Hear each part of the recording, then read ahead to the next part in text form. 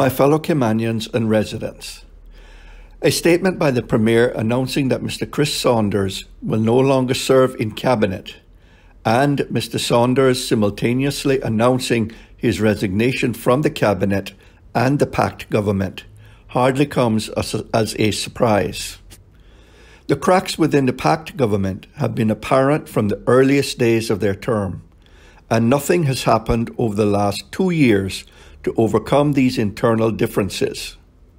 The task of effective government is not made easier with 3 or 4 different factions in the same cabinet.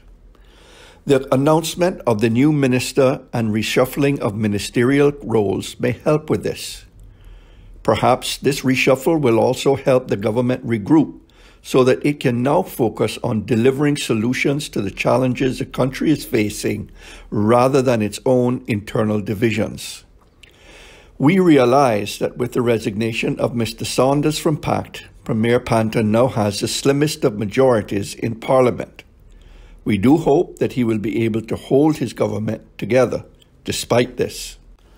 The Cayman Islands are known as a place with a stable government, and this stability is essential to our reputation and our economy. Thank you for listening, and may God continue to bless these beautiful Cayman Islands.